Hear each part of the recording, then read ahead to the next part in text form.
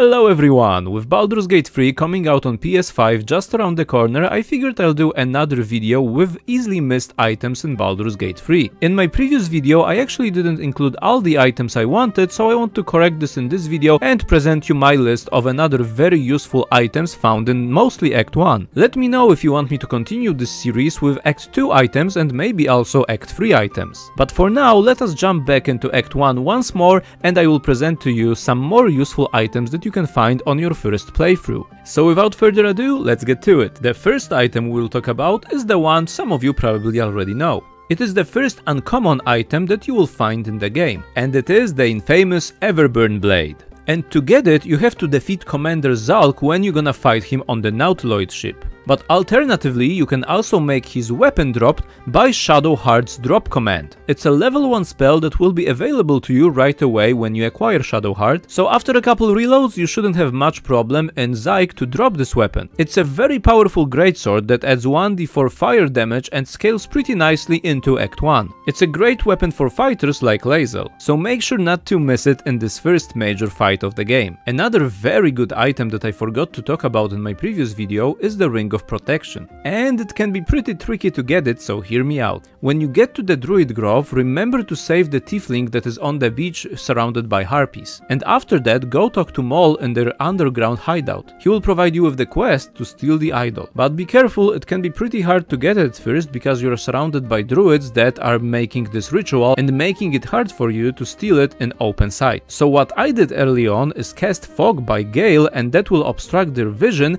and hide this item into any container that you want. Then quickly teleport to camp, wait for a couple seconds, and after let's say a solid minute you can teleport back and grab this pack with the item inside, and the druids will be none the wiser. Then simply return to Moll with the idol and he will provide you with this ring. While items like these can be common in other D&D games, in Baldur's Gate 3 to my knowledge this is actually the only Ring of Protection in the game, and it will always provide you with +1 saving throws and +1 armor class. And unlike the Bracers of Armor, this effect will be effective no matter what armor you wear. So you can be clad in heavy plate and this item will still provide you with an additional +1 protection. Speaking about the Bracers of Defense, this is also a great item that you can find in the Blighted Village, more specifically in the cellar below it. The same location when you can find some other interesting items like the Book of Tay. And these provide you with a +2 armor while you are unarmored. So a great item for your monks, wizards and sorcerers, but can be also useful on a barbarian, because barbarians have the unarmored defense trait, which with some builds can provide even more armor total than if you would wear, for example, medium armor on Karlach. So make sure to grab this item as well. Next two items we will talk about you can find in the Zhentarim hideout, namely the Titanstring bow and the Gloves of Thievery. Titanstring bow is great for your strength based classes, especially if you're gonna lack dexterity, because it will allow you to add damage equal to your strength modifier to your ranged attacks. So a great item on all your strength based characters. And another great item here is the Gloves of Thievery,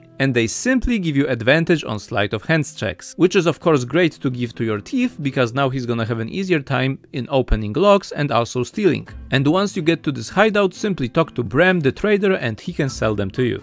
Next we will jump into the Underdark and get the Phalar Aluve. I hope I spelled that right. It is a truly great weapon for bards, but not only because it's a finessable longsword and also has an amazing ability that restores on short rests. You can either do 1d4 thunder damage to surrounding enemies after you use it, or you can use it as a bless. The other option, Shriek, seems way more unique and also stacks with some interesting abilities. For example, I heard some great things of it stacking with the Warlock's Eldritch Blast. It can serve you into well later into the game, and the fastest way to get this item is from the Selûnite outpost. If you have the Featherfall spell, it's very easy to get. Just jump somewhere around here, follow this short path and the sword will be stuck in this rock. Kinda reminiscent of the Excalibur stories. And remember, because it's finessable, it's also great on your dexterity based characters. Next item we will grab from the Underdark are the Gloves of Uninhibited Kushigo. Those are great when you pair them with the Ring of Flinging that I talked about in my previous video, which you can get really easily in the Druid's Grove, and those gloves you get from the quest that the dwarf in the Mykonid village gives you to find her husband. After you complete it, the gloves will be yours. Those gloves stack with the Ring of Flinging, so if you are making a Tavern Brawler build or some kind of barbarian, those are great to have, especially with Frenzied Throw.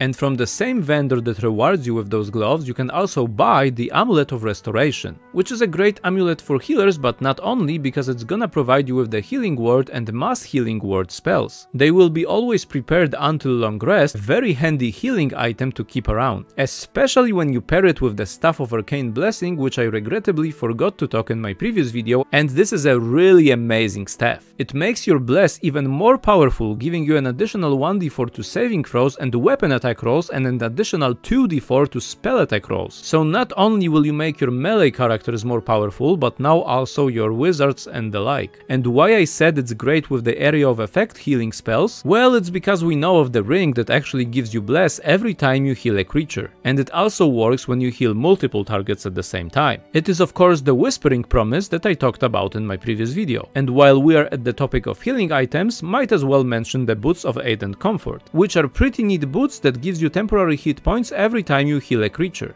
And they are sold by our trusty Grad the Trader at the Goblin Camp. While we are here, don't forget to talk to Blurg, as he has some great items as well. One of those is Melfs' First Staff, which gives you +1 bonus to spell save DCs and spell attack rolls. Spell save DC is actually very rare in Baldur's Gate 3, so it's a great staff to use throughout the whole game on your mages, wizards and the like. Additionally, you will also be granted the Melfs' Acid Arrow spell. And if you plan to use a warlock in your party, the Baneful is also a great weapon to get, because for a warlock it will most likely be the first weapon you encounter that you can make a +2, because when you bind your weapon with your warlocked pact weapon ability, you will double its enchantment.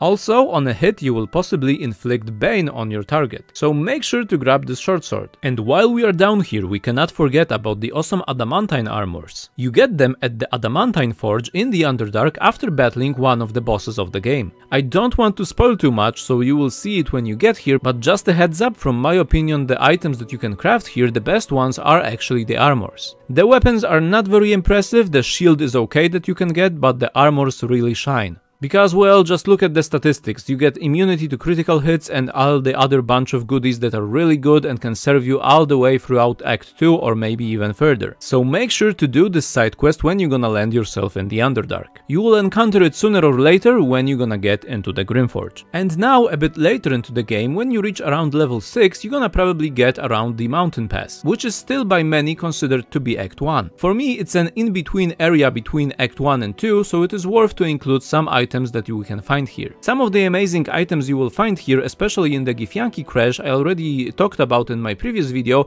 but in this one there are still a couple ones that I missed that I want to mention. Starting out with the first NPC that you will probably encounter in the Mountain Pass is Lady Esther, and she has some really good goodies. Today I want to talk about the Graceful Cloth. Because it doesn't count as an armor in the game, you can equip it on your sorcerers, your wizards, and of course your monks, and even barbarians like Karlach, because it won't impede your unarmored defense. It's an amazing armor because not only will it increase your dexterity by 2, it will also give you the Nimble as a Cat feature, which gives you +1 bonus to dexterity saving throws and also increase your jump distance by 1.5 meters. Also, the Cat's Grace feature gives you advantage on dexterity checks. Remember Gloves of Thievery? Well, now you're gonna have this constant advantage just by wearing this armor. So opening chests and locks will give you an instant advantage. Another item that Lady Esther has that you want to definitely buy is the Periapt of Wound Closure. Great item for healers because it's gonna maximize the number of hit points restored by your healing spells. As a bonus, when you're gonna go down in combat, you will automatically get back up, so don't forget to grab this item. She also has 2 more decent monk items in the gloves and the staff, so make sure to grab that if you're playing a monk. Now when you're gonna get to the Githyanki Crash vendor, make sure to grab the Unseen Menace. It is a 2-handed pike that gets the Invisible Weapon trait. It can be easily discarded as not many people know what the Invisible trait does in the game, and it actually gives you constant advantage on your attacks. So when you will attack with this weapon, you will always have advantage. A truly amazing weapon, especially if you will combine it with the Polearm Mastery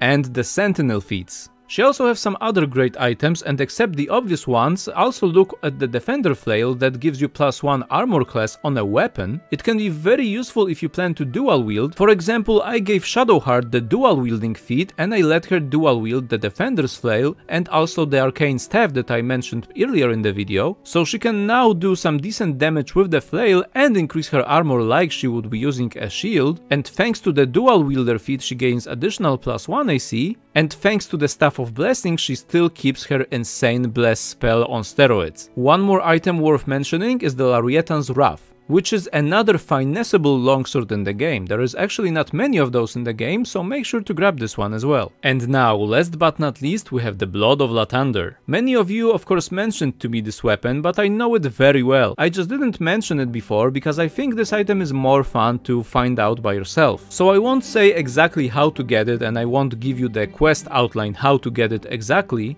Just make sure to explore the Githyanki Crash throughoutly and also the rooftop of it. As expected from a legendary weapon, it is amazing. It is the first +3 weapon that you will encounter in the game, and it also has the Sunbeam as 6th level spell that is available to you once per long rest attached on it, and it will be a very useful weapon in Act 2 because it also blinds undead and other shrouded creatures. So it's great to combat shadows and the like in Act 2. On top of that, once per long rest, when your hit points are reduced to 0, you will regain 2 to 12 hit points, and allies within 9 meters will also regain 1 to 6 hit points. So seriously, do not leave the crash without this weapon. And now a bonus weapon that I was unsure if I should include it in this video or not, but you convinced me to do it. But beware, because it is a bit of a spoilery weapon, so if you don't want to be spoiled about some Act 3 weapon that you can receive after a quest, maybe skip this part. It is a bit of an exploit though, and is a bit glitchy, so I'm not sure if it's not gonna screw up Lazel's quest, so it's up to you if you want to get it. And you can get it by using the trusty command on the Cleric class to make Kithrak Voss drop his weapon. It's a very low chance on Tactician difficulty, and actually in this video I just got tired about failing it over and over, because it is a 9% chance, but eventually after a couple reloads you should be able to get him to drop it. And well, then you're gonna have a Githyanki sword, one of the best swords in the game, especially for Lazel, because it is a +3 weapon with some additional damage when you're a Githyanki. So if you're not worried about breaking the quest potentially, grab it because it is very powerful. But at the same time, it is so powerful that I am not sure if I would even want to play it in Act 1 already. Then again, we have Blood of Lathander available, which is also very powerful, so it's up to you if you want to grab it early.